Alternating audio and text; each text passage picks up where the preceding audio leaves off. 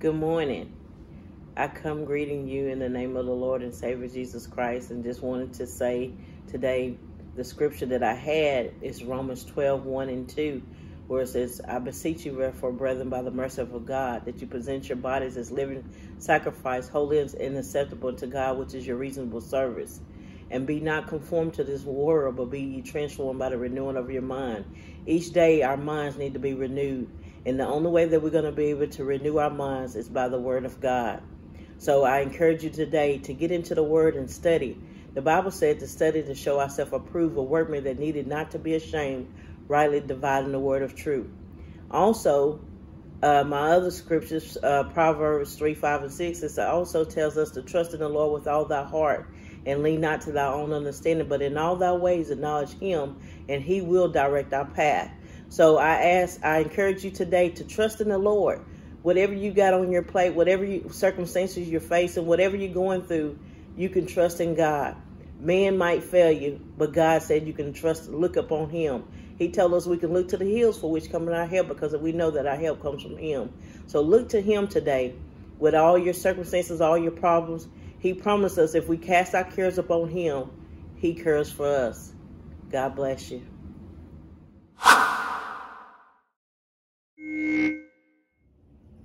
God is still alive. He has not forgotten his people. And he's still sitting on the throne. Takes all the guesswork out of it. It says here in Isaiah 41:10,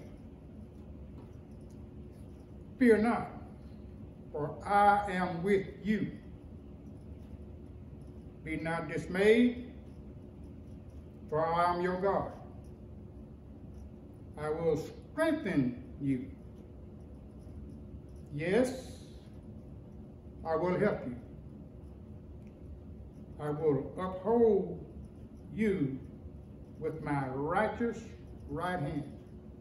So really there's nothing to fear if we got God in our lives. He already knows what to do. He already got us. He got our back. So all we got to do is trust and depend and lean and trust in his word. For he said, my word is truth and my word is life. At this time that we're in, at this hour that we are in, we got to remain faithful to Christ. Don't let nobody downplay your faith in Christ. Like the one with the issue of blood, you got to speak within yourself, knowing that Christ lives within you, that you can do better in this time. Thank you.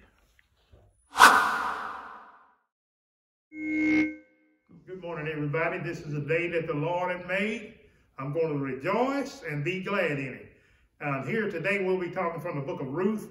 And Ruth is one of the great books. It just it intrigued me, whenever I began to look at it. How much compassion and how much love that was in action in this book.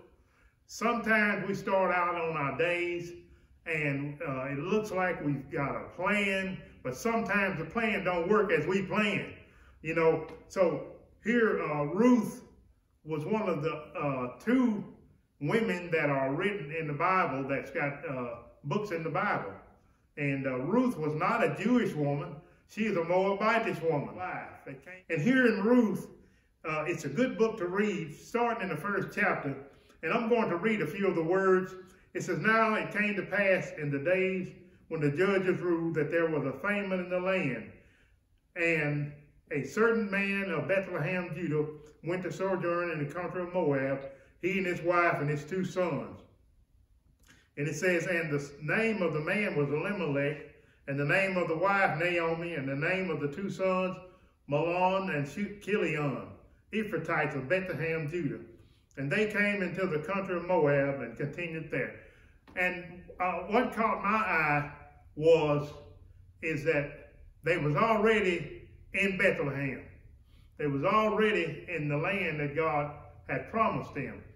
And a lot of times, the Jewish race didn't have anything a whole lot to do with the other races.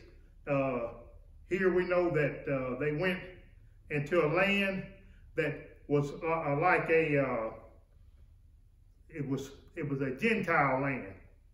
It was a land where the Gentiles were, and they really didn't have a whole lot of dealings with them. And they went, amen, into a country called Moab. And there was a Moabite woman there by the name of Ruth. And this is where the boys picked up their wives at. Marilyn and Kilion picked up their wives in Moab. And first of all, sometimes things look good. You know, they was going somewhere where they knew that there was food. There was a famine in Jerusalem. There was a famine in Bethlehem. Amen. And they went down that way. First thing happened was Naomi's husband, Elimelech, died. And that would look like that would be the end. But then next of all, what happened was her sons died. And you know, the son is the one that carried on the bloodline. So here we know that Naomi thought that, you know, this would be the end. And sometimes we think that things could be the end, and when it's really the beginning. And God had a plan. One thing about God, God always has a plan, you know, to work things out for our good.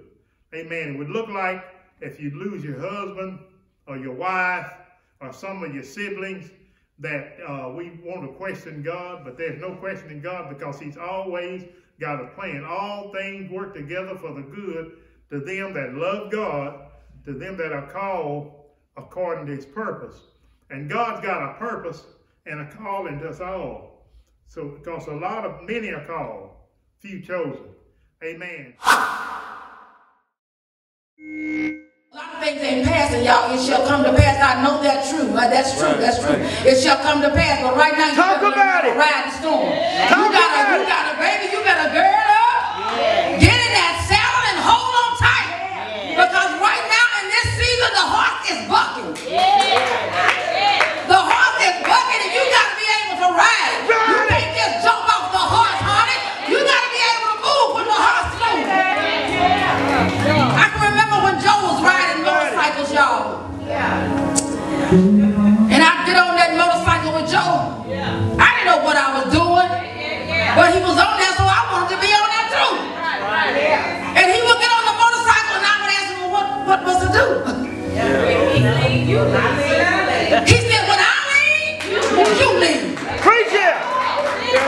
So when we go around the curve, Keith, I have to lean with him. That's right. I held on to his waist and I could feel him leaning. So I leaned. I couldn't go against him. I had to lean with him. And we ride that Honda, we go places to places because I could lean. I knew when to lean. I knew when to lean. He had told me when to lean, so I knew when to lean. I couldn't sit up straight when he was leaning. I had to lean with him. Yeah! That's it! That's it! We're going through a time right now. We're going through a time when, baby, you better learn how to lean. Stop trying to jump off the motorcycle. Stop trying to jump out of the church.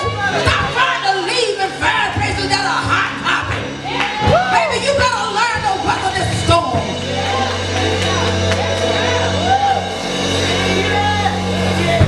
Weather the storm. Trust in God. He is still alive. Remain faithful unto him. Beloved, it is not the end. God has a purpose and a plan for your life. Weather the storm.